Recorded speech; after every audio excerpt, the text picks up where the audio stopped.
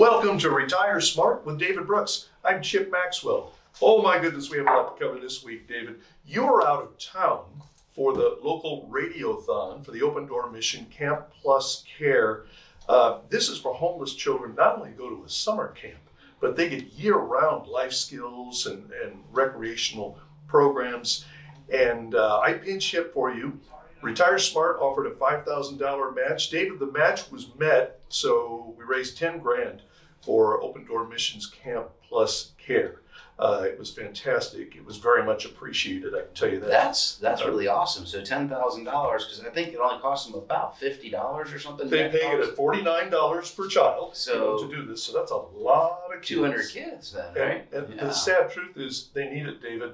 In the studio there were pages and pages and pages of young children's names who would benefit from this program, but thank goodness. Any of our listeners to this show were part of that match on one of our stations. We're on a lot of stations, but thank you so much for matching, because 200 kids now, thanks to the gratefulness of others as well, are going to get to go to camp. And again, as you said, they've turned this into a year-round program where they get access to all kinds of computers and STEM and play stuff. And anyway, it's a phenomenal program. We're happy to sponsor it every year. So I'm glad to hear it went well. Now, you were out of town when that happened. You were in Indianapolis, and I thought the official story is, you were giving a keynote address on tax planning, but I saw pictures of you throwing pizza. Was this a throwback Thursday to your days as a pizza restaurateur? What was going on in Indianapolis? Well, I've been taught by what I think are the best in keynote speakers out there. So I've always learned you never walk up and start, hey, thanks for letting me be here, yada, yada, which is what 99% of speakers do. You always want to kind of catch your audience off guard. So my opening act was actually, there was a giant picture on the screen behind me of me about 150 pounds ago when I was 18.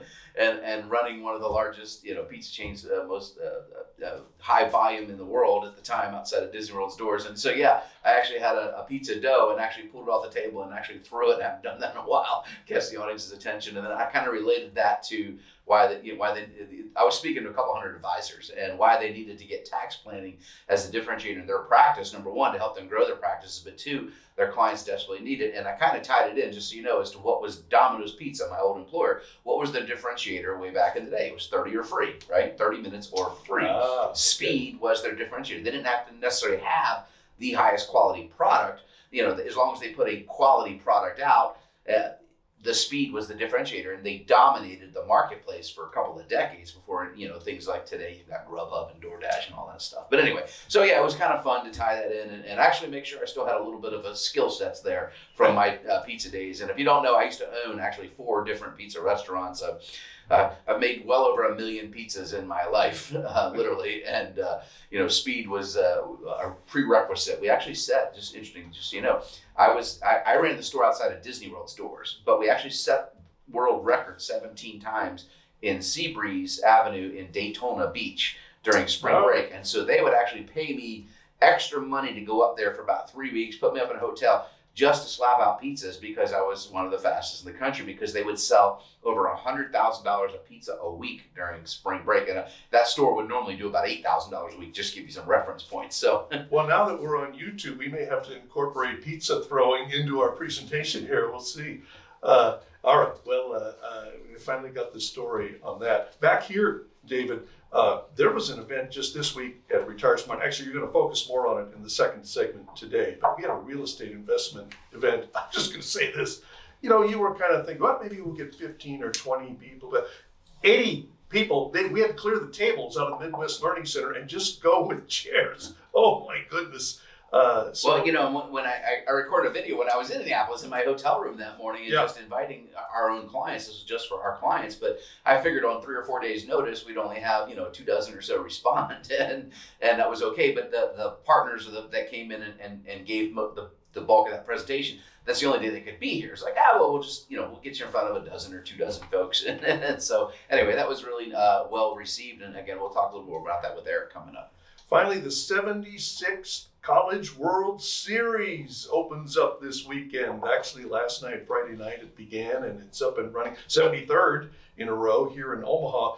So, David, the Florida Gators are here. You're not really a Gator guy, though, are you? I'm not. I actually did root for them in 2017 when I moved here. I actually went to the final game. Oh, okay. Melissa and I went there, and it was a sea of purple because it was LSU against the Gators in the final game. I actually watched the Gators win the championship that year, and I did pull for them just because they are from Florida. So, if I don't find a favorite other than that, I will pull for them. But I'm actually, I grew up in Virginia. I'm a UVA fan, and that's, the Gators and UVA started off, the games here, or at least one of the first two games on Friday. But, I like to kind of pick the underdog. Well, you got some good ones here coming to Oral Roberts, et cetera. Yeah, so maybe the Cinderella slipper fits Oral Roberts this year. The good thing is it just blesses our economy here with so much influx of isn't it something like $100 million impact? Easy. For the local economy. So and the Herald usually puts a story out afterwards, kind of after they tally up the receipts and sales tax, and what it did. Yeah.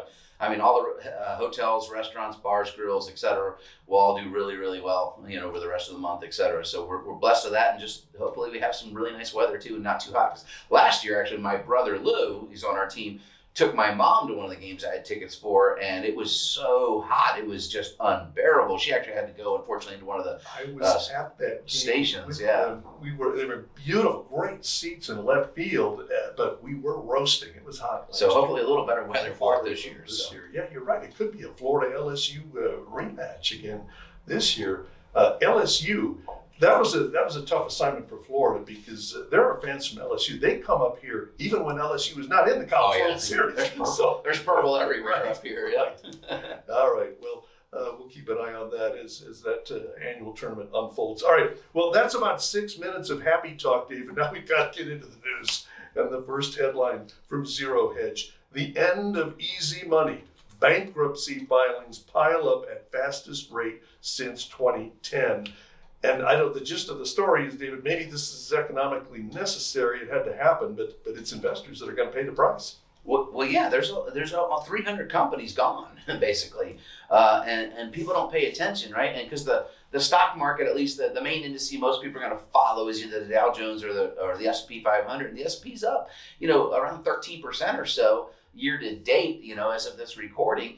But it's only 7 stocks carrying the load. There's carnage everywhere, Chip, in smaller publicly traded companies. We're seeing bankruptcies pick up, and that is probably going to accelerate. And that has a lot to do with the easy money phase is over, right? The idea that you could just go borrow your way out of stressful times and get 0% interest on a loan to fight through, maybe some growth spurts on a company, or if you were underwater for a little while until you could either get acquired or downsize or cut costs. And so now they're just having to go ahead and file bankruptcy. And that's leading into other problems, especially in the real estate market. 2 more hotels, Chip, and I didn't send you articles, 2 more hotels in San Francisco, 3,000 rooms in downtown San Francisco just closed their doors, right? We actually have someone who's going to ask about that. That's one of our questions in the Q&A. That made national news.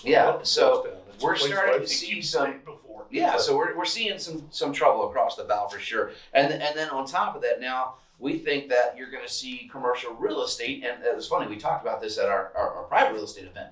There's going to be amazing opportunity in real estate, but there's also going to be a lot of carnage, and you have to understand where you want to look for that opportunity. There's areas of real estate that can flourish in times like this, and there's areas that are probably not going to be so well. And that the area that I would be very cautious on is commercial office space, right? So during 2008, 2009, Chip, there was the housing market that got clobbered. That's not going to happen this go around. Sure, housing prices we talked about are starting to recede and slow down the pace of it, but we're so short on the amount of housing units that are needed in this country, and most people are locked into a lower rate mortgage, and they have equity in their homes. So even as they get there, there'll be a mild amount of foreclosures and things like that, but it won't be anything like the 2008, 2009, 2010 period in housing.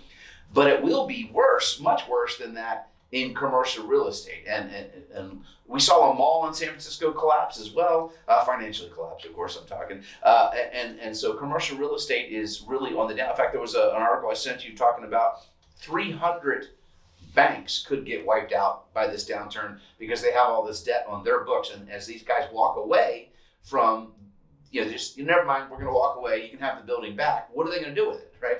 And so they're going to need a bailout of some form, and it doesn't bode well for that area. The story was from the American Banker website. It was a study done by Coldwell banker Richard Ellis, And yeah, 300 or more banks. You know, you've been predicting this for weeks or even months, David. I said, is there a stealth run? You said it's not really, or a slow motion run on banks. You said it's not slow motion. It's quiet. It's not getting much attention, but it's happening. And now we're seeing it come to pass. David, you sent me a story also from Zero Hedge about the lira plunges after Erdogan appoints co-CEO of failed First Republic Bank as new central bank governor, and you added the tag on it. What could go wrong? Yeah, so this is the person who was leading the bank, the second largest bank failure in U.S. history that just happened here recently, is now gone over to Turkey, which is the lira, just so you know, has fallen almost 80%, or a little over 80%, against the U.S. dollar in the last 5 years. So the cost of living in Turkey is astronomically high right now. I mean, inflation and their president has just been, no, we're not going to raise interest rates. That's how you typically fight. But he, in fact, lowered them, creating more problems, inflation. Now, since I sent you that article, he just brought in one of the old leaders of Turkey to help right this ship, and because they are in catastrophe right now. So, but that's the problem, is places like Turkey and then all of Europe. And by the way, I didn't send you the article. Europe is officially now in a recession as of last week. Europe entered a recession, and we talk about it, there's imminent recession coming here. When they'll actually call it a recession here, I don't know, because it's so politically motivated the way we do this today. Our service sector is doing great, but goods and manufacturing sectors are in dismal shape. And Chip, of course, we always talk about the way I defined a recession. We had one last year, right? They didn't want to say that, but 2 negative quarters consecutively of GDP. What nobody on the talking head shows or the news is talking about is GDI, gross domestic income. It's down 2.3% and 2.5% respectively the last 2 quarters. That is predicting economic catastrophe coming because our incomes are down across the board. Gross income for the country is down. I would ask you, though, how is that possible if we created all these new jobs? Yeah, because half of them are part-time, et cetera. So lots of things to dive into the numbers, and you know, historians will go back and look at this economic period, and I don't know which government agency did the biggest fibbing, but they're not using the same statistics they used to use, and that's become quite evident. Well, David, you made the point just a few moments ago. There is carnage, and there will be more carnage, but there are also opportunities. Get the complimentary report card, 402-369-7777. We'll look at your whole financial situation. Maybe you're in good shape. Maybe you need to make some changes. We also come up with a series of recommendations on how to proceed in this uncertain environment. No charge, no obligation. Complimentary report card, 402-369-7777. 402-369-7777. Up next, serving high net worth families requires a range of options for retirement planning. Retire Smart has a special division dedicated to that purpose. It's led by Erik Blankmeyer, and he joins us next on Retire Smart with David Brooks. Welcome back to Retire Smart with David Brooks. I'm Chip Maxwell. Retire Smart wants to be your one-stop shop for all your financial matters. High net worth families often require unique financial strategies. Retire Smart has a division called Private Wealth dedicated to properly serving those families. The leader of Private Wealth joins us today. David, please introduce our special guest. Hey, Chip. Yeah, thank you so much. Our first time having our guest today on the show, Mr. Erik Blankmeyer, one of our newest members of the team. Been on board for several months, actually, already now. But anyway, Erik, hey, thank you for taking time to get out of your busy schedule, which we're keeping you hopping very busy in multiple areas with the practice now. But we're so glad to have you on the show this week.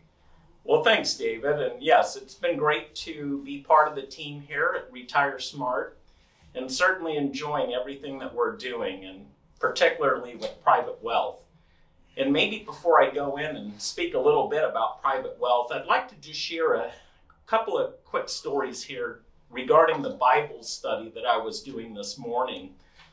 And the first would be the story of Joseph as we know it in Genesis chapter 41. And I'm not going to go play by play, but we do know the story about Joseph and the ability to interpret dreams and Pharaoh.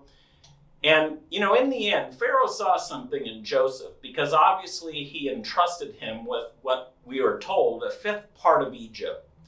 And so Joseph, as we see, becomes very industrious. He starts collecting corn, and we know we are in the Husker State here. Yeah. And again, through his vision, through his business acumen, he starts laying up corn from this vision.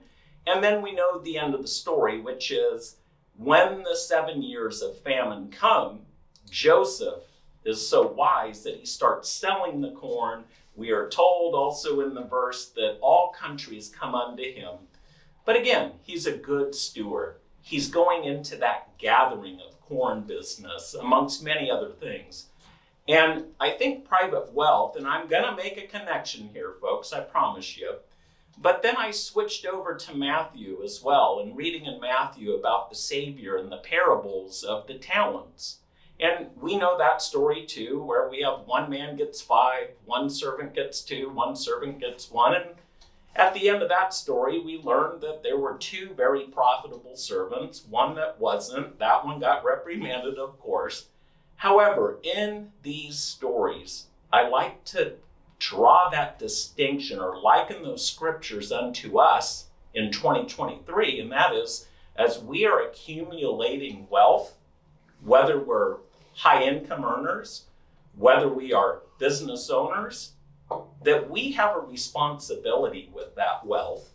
And along with that, it gives us that opportunity here, which I just really enjoy the role that I'm in, to help being a good shepherd to those that I have that really tremendous blessing of serving them. Well, let's talk about that for a moment. So in the role in private wealth, and folks, just what that means is typically clients that have acquired a little more than they'll ever probably use up or spend, typically $5 million and up in assets accumulated. Most of them are really serious about trying to be good stewards of their dollars. One of the things we practice and preach here, and of course, as you probably know from listening to the show for any length of time, I'm not a big fan of sending it all to the IRS or the government because they're just not good stewards with the distribution of those dollars, at least in my humble opinion. And so one of the things that we help clients that do, done better than most that have acquired, significant wealth is understand how to be proactive. And this is the key. You got to be proactive in the planning so that your wishes are met, but you're also making sure that your legacy planning is set up in a way that you're not going to be hit from left field because unfortunately we're one of 6 states that still imposes an inheritance tax, etc. And of course we have some estate tax issues coming for most of those families in 2.5 years because the numbers on those limits change drastically. And so Erik is able to, kind of help work with that client segment specifically to mitigate, some of the problems that people don't even realize they have. And so that's part of our process. Following that proprietary SMART process is uncovering, the challenges and the maybe the things that are going to hit your estate from left field that you're not even prepared for. So we're really excited. And just so you guys know, Erik was with TD Ameritrade here in town for, he spent about 15 years there or something like that? About 13, yes, Okay, sir. so he spent a good chunk of time there, and then he worked in private wealth with another very large investment firm that is nationwide and one of the largest in the country. And we were able to pick him off, if you will, and have him join our team. And so we're blessed to have him here and join the team. So again, Erik, so cool to have you on the show first time. So welcome to Omaha and welcome to Retire Smart. Well, thanks again, David. And it is my pleasure to be here. As we were talking yesterday, we had a function which I'm sure we'll touch on here a little bit, but what's really fun for me is to be back here in the state of Nebraska. Short version is my great-grandfather came from Germany to Ellis Island to Pender, Nebraska. So it's really just, for me, almost a spiritual journey in a sense to be in the state where it all happened for the Blankmeyer family. Now, given that, I did want to say maybe a few things about private wealth. And that is, again, kind of tying back to the story of Joseph and the Savior with the parable, is that as we accumulate wealth, we usually have what we call the wealth life cycle. And that is the accumulation phase that we go through as we're in the grind and we're going day to day and we get busy and we're doing those things. We're raising our family. We're running a business. We're again, maybe we're a highly compensated executive or whatever it is, you've accumulated wealth. Then we see those clients go into what's called the preservation phase, and then, of course, the distribution phase. And for us, we have created a framework here to help minimize your taxes, to monetize and protect those assets, and then to maximize that growth, and then the transfer of wealth in the most efficient manner. What's interesting, David, I'd just share a little tidbit here with the audience, is that today we have roughly 70 million baby boomers in this country. 12 million of those baby boomers own privately held businesses, and the professionals out there put about a $10 trillion price tag on all those businesses combined. And those are going to have to pass, and I always tell people, look, there's only 5 ways you get rid of that business, right? You die, you get disabled, you might lose it in divorce, bankruptcy, or you sell it, right? You want to be proactive no matter which version happens or occurs to you, that it transfers in the most efficient way absolutely possible. Yes, and I think what we see, David, while every owner has the best intentions, because they might have a series of professionals, CPA, business attorney, you name it. But what we often find is that they're not communicating with each other, and hence that's where the problems begin, folks. And that's why we're so excited about having this offering here, where we pull it all together, and we have experts all across the country through a virtual family office offering that we have. And just so excited to be bringing this here to Omaha and to really contribute back to our communities. Yeah, and so specializing in helping families that have done a little better than most, but they also get advantages to accumulating wealth, because they will qualify for different investments. So we actually had an event here in the office this past week where we had accredited investors come in on very short notice, and basically we talked about a private real estate offering that was available to them. But when you're a credit investor, it typically means you have at least 1.5 million in liquid investable assets. And there's other offerings that you'll be able to bring to the table, folks that are what's called qualified investors, and that means they have 5 million in liquid investable assets. And these investments are targeted and geared towards folks that are trying to exactly maximize the efficiency of those assets, not just generate the return, but understand the tax implications of how you invest, the titling of your assets, and ultimately the transfer of that wealth. So there's a lot that goes into that. And then so Erik also works closely with Abigail and our team with TaxSmart in preparing a proactive tax plan for those entrepreneurs we talked about, because as you said, $10 trillion in wealth in privately held small businesses across America over the next 15 years are going to be changing hands, right? Whether the business owner wants to sell it or succeed it down to children, or bring in new partners or get acquired, whatever it is. And as you all saw this week, we just talked to an eye surgeon that basically, was almost crying when I explained to him the way he sold his business last year before he met me, what would have changed. And he just contacted us a little prior. So it's amazing what you can do with proactive planning. So if you'd like to have a complimentary consultation, I can't even talk this morning, with Erik or anybody on our private wealth team, you can give us a call, and be happy to set up just a simple 15-minute phone interview to ask any just preliminary questions. There's no cost or obligation, but we're really excited. We are out of time for this week's segment, Erik, so thank you so much for stopping by. Great to be here, and look forward to meeting more people in our community. Very good. All right, Chip, what do we got next? Up next, you have questions. David Brooks has answers. Q&A is next on Retire Smart with David Brooks. Welcome back to Retire Smart with David Brooks. I'm Chip Maxwell. Into the Q&A we go. First question, David, is about 401ks. I recently heard the term dollar cost averaging described as a strategy for investment. After hearing the description, it sounded like what I do with my 401k. Can you define dollar cost averaging and confirm that it's how a 401k operates? Well, yeah. So a dollar cost average means you're putting the same amount of dollars in on a periodic investment, weekly, monthly, whatever it is. So you're consistently investing the same amount of money. So typically in your 401k, that's exactly what you're doing. You're going to set aside a percentage of your salary. So let's just say someone who was making $100,000 a year and they decide to defer or set aside 10% to go in their 401k, right? So basically they're going to have, in that example, about $840 a month would get invested every single month like clockwork into their 401k. And so what it does is if the price goes up, you're buying less of the equity. When the price goes down, even though you see your account value down, you're buying more of the fund or the shares of whatever the investment that you choose inside there. And so over time, it can lower your average cost per share and increase your overall rate of return. So that's called dollar cost averaging. And it's a good disciplined way, especially early in life, to get people to start investing. So in other words, when you're investing, Chip, you just don't always want to just throw the whole thing in on day one.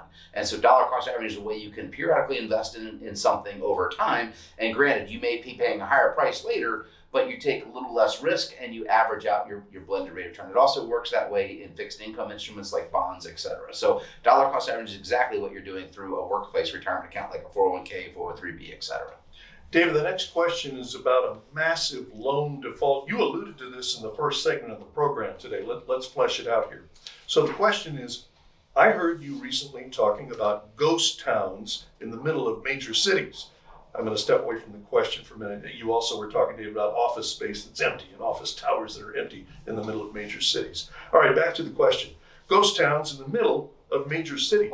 Then I saw a story about the owner of the largest hotel in San Francisco just walking away from the property, abandoning loan payments and forfeiting the hotel to the lender. How can it make sense to abandon a holding worth nearly $1 billion? Well, okay, there's many factors that go into the reason they made this decision. And so just so you know, so this was owned by a REIT, which is a real estate investment trust.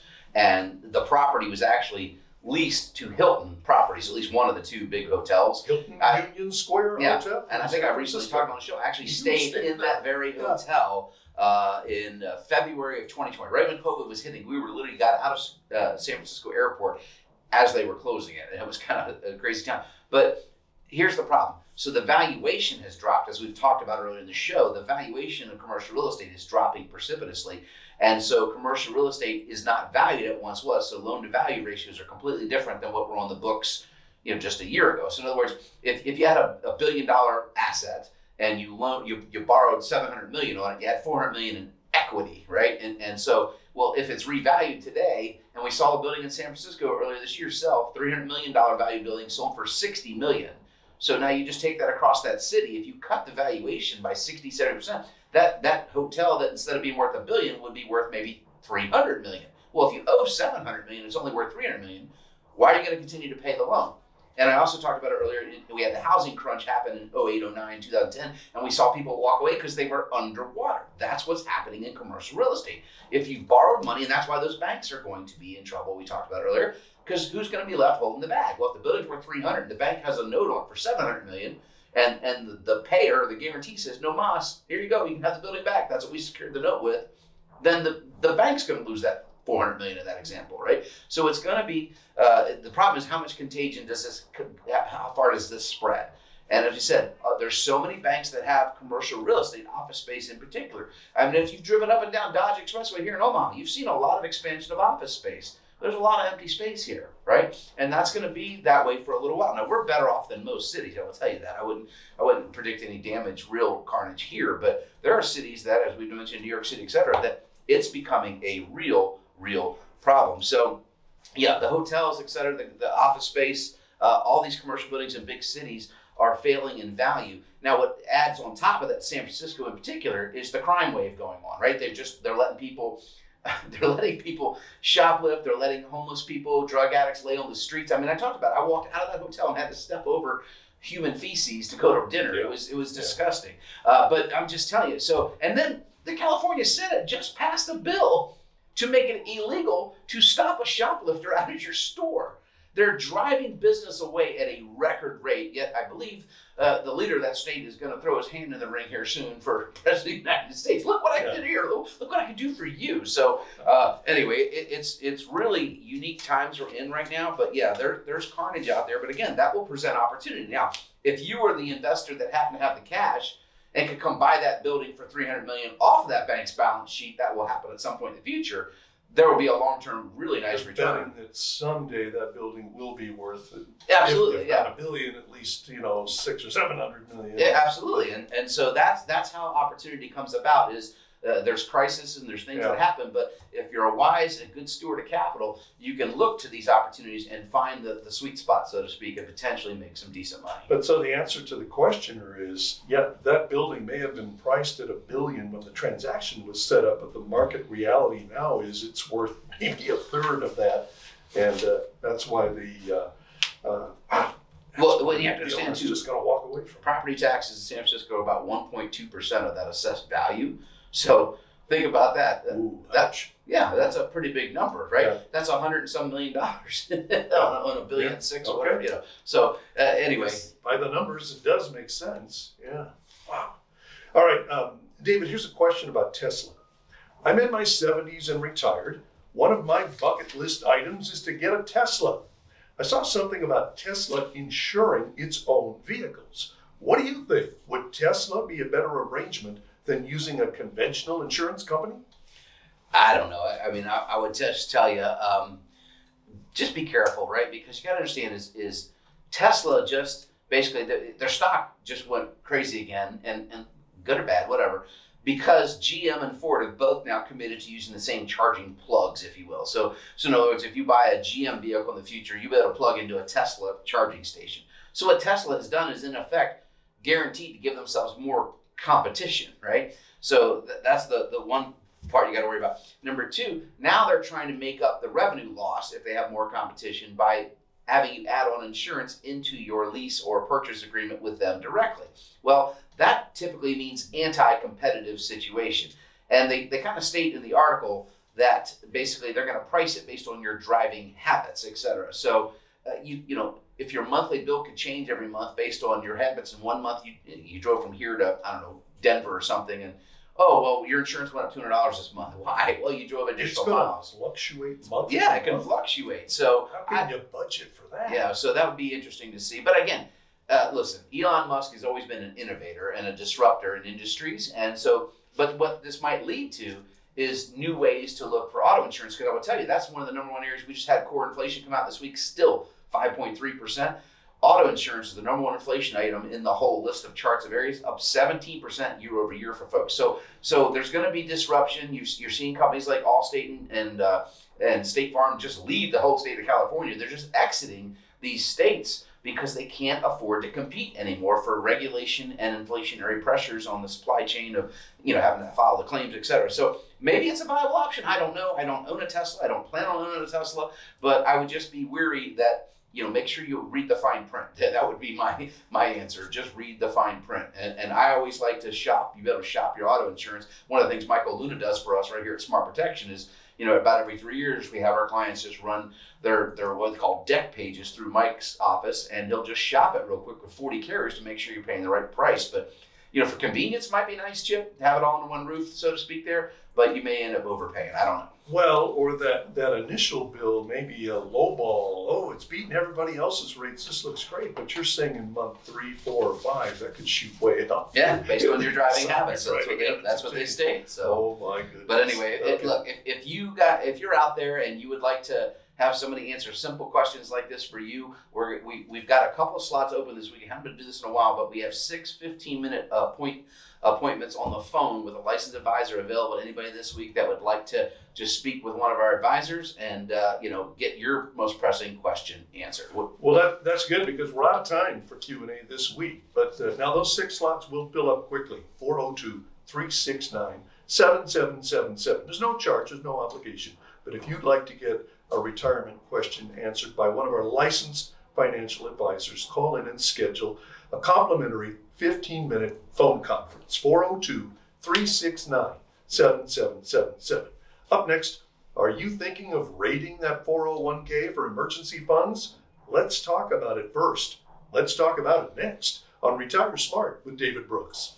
Welcome back to Retire Smart with David Brooks. I'm Chip Maxwell. David, the website Rethinking 65 had this headline: Vanguard, Fidelity, notice troubling rise in 401k hardship withdrawals. You sent along the message, is the dam cracking? This has come up before in our Q&As in the last few years. Every once in a while, somebody will ask about this, dipping into the 401k, which is allowed, but you've always kind of raised a warning flag about it. I think this is what we're talking about, right? Well, yeah, and this is your last-ditch effort when you're trying to, you've got nowhere else to go get capital, and unfortunately means you're probably in a little bit of dire economic straits at the time. But 22 million people, according to this article, last year took hardship withdrawals, right, out of their 401k. So took money out, paid taxes and penalties on it, took it out early to just get by, to pay their bills. And they quote a couple people in the article, it's just they cannot get by with the cost of living. And again, while inflation, the core number seems to be going down, it was 4% this past month, year over year CPI. Core inflation for the 27th month is over 5%, 5.3%. Now that's stacking, Chip. We're now in our third year of these inflationary numbers. So you have to understand, as you've got 5 or 6% inflation, then the next year we had it up to 9% last June, and then another 5% now.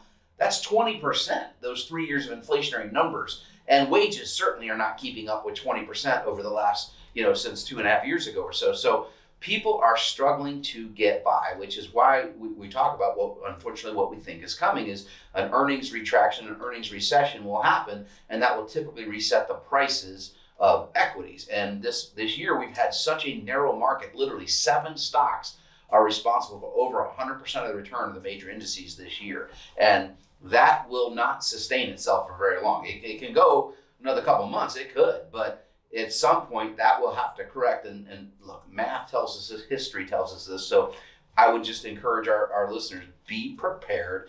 Understand the amount of risk or beta, how much volatility you have within your portfolio. And we have a really great tool where we can actually show you what the predicted down draws will be whenever that correction happens. And then you simply ask yourself, are you comfortable with that amount of drawdown in your portfolio? Aren't the payback terms really strict as well? There was at least one couple in this story where, okay, they took the money out and then one of them lost a job.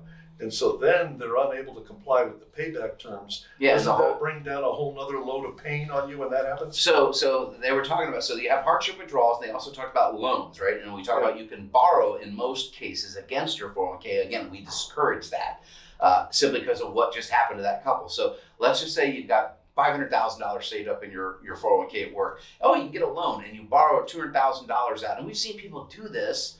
And I mean, we're getting clients do this without telling us, and we're like, why'd you do it? Well, I wanted to lend the money to my kid or whatever to help them buy a house or good intentions, or just pay their own bills. But in the example, what happens, say somebody borrowed $200,000 or $50,000, whatever the number is, you're going to pay it back, Chip, through payroll deduction.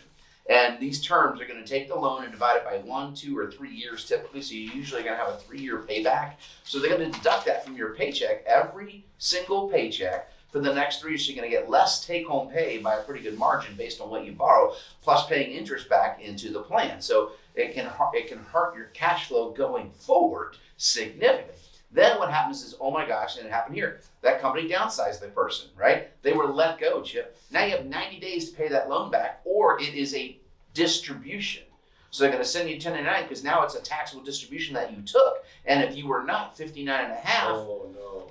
you may be paying a 10% penalty on top of state income tax and federal income tax. And it can end up costing you up to, in some cases, 45, 50% of the distribution can be lost to the taxman and hardship penalties. So think it through is really the advice I'd have to give here. Think it through, make sure, is this really the only option you have available? Because it's not as rosy as it sounds. And of course, this is what people do in desperate times. And again, we hope that that's not you. We hope you're not in that case. We want you to be proactive in your financial future planning, have an emergency fund, and keep building it up. But you are going to be going in tougher economic times.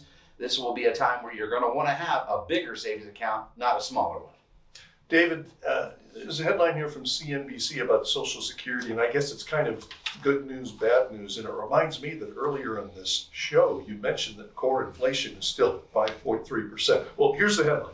Social Security cost of living adjustment may be 2.7% in 2024. That's according to an estimate by the Senior Citizens League.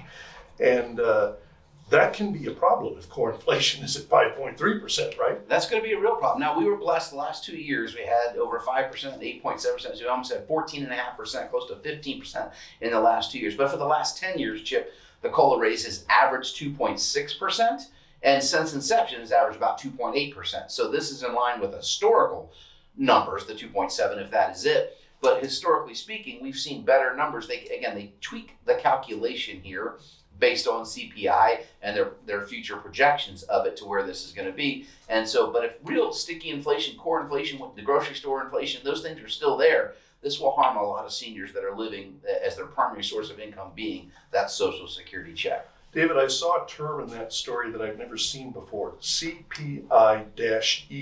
Apparently, there is a consumer price index specifically geared to the elderly. That's what the E is? Absolutely. We talk about senior inflation, and some people want to use that as the metric that they would adjust the COLA basement. And of course, I would tell you there are times where it looks better to do it and times where it looks worse. But it also leaves out many of the factors in seniors' actual inflation, right? And so healthcare doesn't get counted correctly in that equation. And therefore, I don't believe it's an accurate assumption. And there's people in Congress that say, oh, it's not going to be accurate, we're not going to do it. So, I don't think they'll add it in there, but they talked about that would be an option to maybe if that number were higher, they would give people a higher raise, et cetera. But unfortunately, we know with Social Security's dismal numbers, just less than a decade out, I wouldn't expect you to get any more rosy benefits, And if anything, I think the COLA adjustments will continue to be wound down a little bit. David, our final topic this week. This has been a recurring topic over the last few years, and in case anyone was wondering, it's still happening. The Fox Business headline is, Great Migration Continues as More Americans Flee to Florida, Texas. I want to read one statement from the story, David, and then turn you loose. This is right out of the story. This population shift paints a clear picture, said Janelle Fritz, a policy analyst at the nonpartisan Tax Foundation. People left high tax, high cost states for lower tax, lower cost alternatives. And, David, California, Illinois, and New York are hemorrhaging people by the hundreds of thousands. You're a data guy, and the data is not lying. No, and what it actually shows is this is accelerating. It's not stopping. During COVID, it happened. So collectively, you had San Jose, just south of San Francisco area. They lost about 4% of their population during the 2021-22. Right, 2020, 2021, 2022. So in that 3-year period, the COVID, people could work remotely and all that happened. So people got out of that high cost of living area and migrated 4%. They're losing 1% a quarter now, Chip. That's 4% a year. So this is accelerating because these areas have added new tax, new regulations, and are actually proposing it higher. Chicago, Illinois is now trying to propose a wealth tax on its citizens, and they're driving people out. So the benefactors are, again, states that have a more tax-friendly environment. And of course, the big two benefactors have been Texas and Florida. Austin's population grew by 1% in the first half of this year already. And that they're busting at the seams, which will hold the real estate values most likely in a place like that for a little while longer. But it's getting to the point where people are voting with their wallets, Chip, and we always talk about this, politics aside, you can't make it where you can't afford to live there, or you're going to have to pick up and go. And those that have means are doing just that, right? And so who's left to pay the bill are those that don't have the means to transport somewhere else or to migrate somewhere else. They can't afford to leave. And so they're the ones trapped in the cities and societies that are going to regulate and tax them into oblivion. And listen, not to put it down on Chip, but right here in Nebraska, we talk about this with our school boards overtaxing our residents to about 40%, in my opinion. These schools are not run efficiently. You shouldn't have 8 school systems in the greater Omaha area. You should have probably Douglas County schools and Sarpy County schools. And I know that may not be popular and people love their little school district, but you're bloated. You're paying all these administrators, all these other people that don't need to pay. You could save $20 million a year in these 8 school districts just by consolidating. Simple math. I'm grinning because as a state senator, I saw it, and it comes up every few years. One city, one school district. As you just said, one county, one school district. Oh my goodness, do the long knives come out, and you find out that the biggest gorilla in the Capitol building, it's not the Chamber of Commerce, but it's not business, it's big education. Happy to debate anybody on this issue, happy to debate it. But their logic is they're lining their pockets and their vendors, who they sell, who they buy the curriculum from, that's who's driving this. not the student's well-being. And I think that's coming to change. We have school choice here in Nebraska now. We haven't had a chance to talk about that, and that will change because students are going to start migrating to private schools. And my prediction, in 3 years from now, you'll have enrollment down 15% or more in Nebraska public schools. You know, that might force some change in some revision. In the meantime, some people are relocating from California to Florida, Texas, from New York to Florida. Maybe you don't need to relocate. Maybe stay right where you are, but maybe you need to relocate some things within your portfolio. Well, be proactive in the tax planning so you understand how these new rules and changes here in Nebraska can fix you up in pretty good shape. Great news on our income tax here being lowered over the next 3 years. Social Security tax going away next year. Lots of positive news. We can explain all that to you. And I would just tell people, get our tax guide, our tax planning guide. That's a great start. Or come in for the report card. That's 32 pages full of charts and graphs, great content, great information in the tax guide. And if you want to dip a toe in the water, we've got 6 openings for a call to one of our financial advisors, but don't wait, those fill up. If you want to take a plunge, get the complimentary report card, comprehensive review of your entire financial situation. And don't forget about Erik Blankmeyer, the Managing Director of Private Wealth.